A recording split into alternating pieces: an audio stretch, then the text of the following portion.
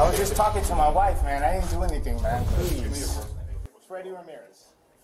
Also developing right now at noon, these newly released body cam videos showing the moments Miami-Dade Police Director Freddy Ramirez was handcuffed hours before his suicide attempt. And this all happened while he and his wife were at a sheriff's conference going on in Tampa. Local 10's Annalise Garcia joins us live from Miami-Dade Police headquarters in Doral with the video now released. Annalise. Christy, Janice, in this video, we see the moments Tampa police respond to the hotel they were staying at for the sheriff's conference.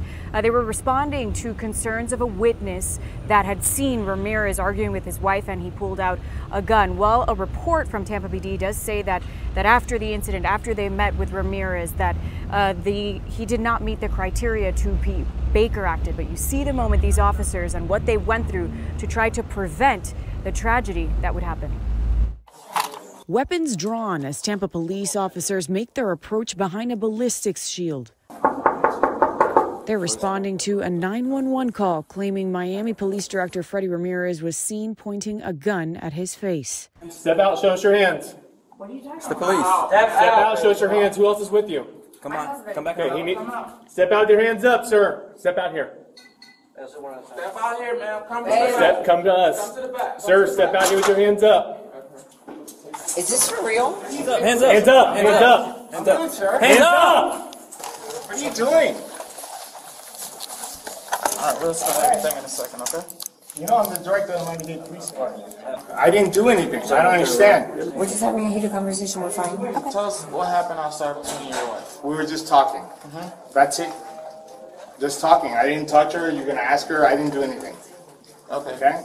Did you possibly have a gun on you at the time? I have a police gun. Yes, I do. Gun? Okay. Did anything happen with the gun? No, sir. Not at all. Interactions happen? No, sir. Not at all. Okay. No. Did you display the gun at all? No. No, sir. Okay. Okay? We had a discussion. What was the discussion about, sir? Nothing. Just talking about marriage stuff. We're good. Stuff that's going on at home. Yeah. Did he carry a weapon?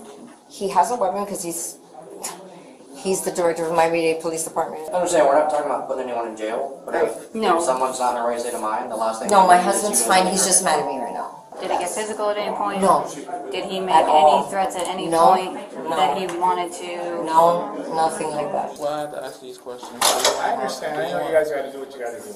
Do you want to harm anyone right now? No, sir. I don't. Do you want to harm yourself, sir? No, sir. Have you had any suicidal these thoughts or concerns? No, sir. Not at all. I'm good. Okay. Have you made any suicidal threats? No, sir. People getting plenty of demons from the job, as you guys all are probably aware of, and I know every button to push. And I'm pushing them today because I normally don't drink, and I drank today. Are you safe? Yes, I am. Do you have any concerns? For my safety, no. Thanks, brother. I appreciate it. And I did speak to the department today about Ramirez and his condition. They did give us a bit of an update. They tell us that he is still in the hospital in Tampa. He is stable, but recovering well. I'm live in Doral. Annalise Garcia, Local 10 News. That video very hard to watch. Okay, thank you so much, Annalise.